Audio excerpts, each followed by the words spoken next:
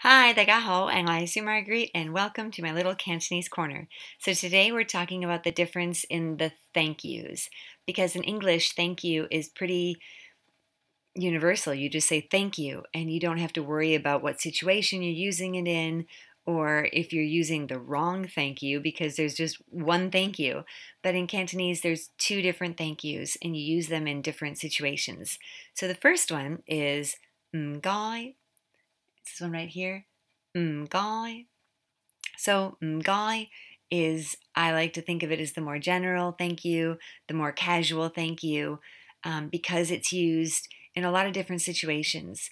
It's used when you do want to say thank you for some service, usually an act of service or something that someone does for you, like they hold the door open for you. So you'd say, "Oh, guy, guy."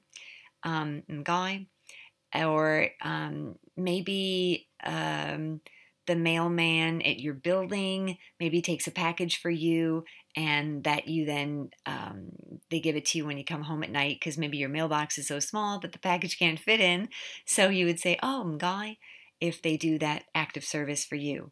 It's also a way you'll hear it a lot as please, as a way to say please. For example, you're on a tram in Hong Kong and it's super crowded, as they usually are, and you've got to get off the tram and there's tons of people in your way. So you'll hear people say, like, "Oh, m'gai." Well, I guess that would be our next one. That would be more of like excuse me. So it is used for excuse me. Um, when, like I said, you're trying to get off or get around people, you'd say, "Oh, m'gai," and just a way to say excuse me, excuse me. Um, so that's another way to use guy. And the please is, why did I write please? I think it's like if you're in a shop. Well, not I think, I know that if you're in a shop and you want to get somebody's attention, you're like, "Oh, guy." And then usually that's a way to get a waiter's attention if you're in the restaurant. Or if you walk into a shop and they're busy, you could start the conversation if you need to ask a question, just saying, "Guy." Or if you just want to get their attention, you're ready to check out, you could say guy. And again, the is low tone. Guy. So it's quite an easy one to say because it's very distinct. It goes from the low to the high. Guy. Okay? So that is, again, the more general, casual kind of thank you. But there's another one. And this thank you is used when pretty much when you're just given a gift or a compliment. And this one is the 多謝. 多謝.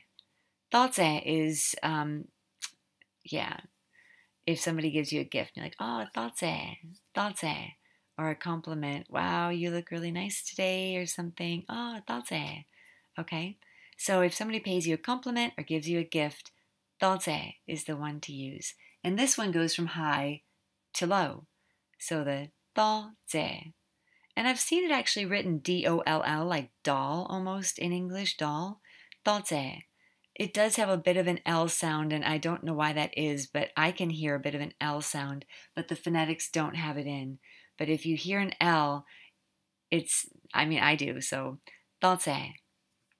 多謝. So you might want to use the doll as a kind of reference. I hope that doesn't mess you up. But so anyway, that's the guy and the 多謝. And then if you want to put the very or thanks a lot, or thanks, why did I say very? Thanks very much. Thanks very much. There you go. It's really late at night. It's like 2 in the morning. So I apologize if I'm a little bit punchy. So if you want to say that, saying thanks very much or thanks a lot, you would say the same m'gai, but add the sai. M'gai sai. M'gai sai. Or 多謝sai. Okay? Adding a sai. You'll probably hear that a lot. If you're in Hong Kong or if you're around Chinese people a lot, they'll say thanks a lot, as we do in English, and that would be 唔該晒 or 多謝晒. Okay? So I hope that helps to clear up any misunderstanding you may have on the different thank yous used in Cantonese. And I should have started with this, but I'll end with this. Today, 今日係2017年 2017 11月27號. Okay, November 27th, 2017. Thank you so much. or I would say, 多謝晒. Thank you very much for joining me here on my little Cantonese corner. Until next time, comment below and subscribe to my channel, and thank you so much for watching. 多謝晒. Bye bye. 多謝晒.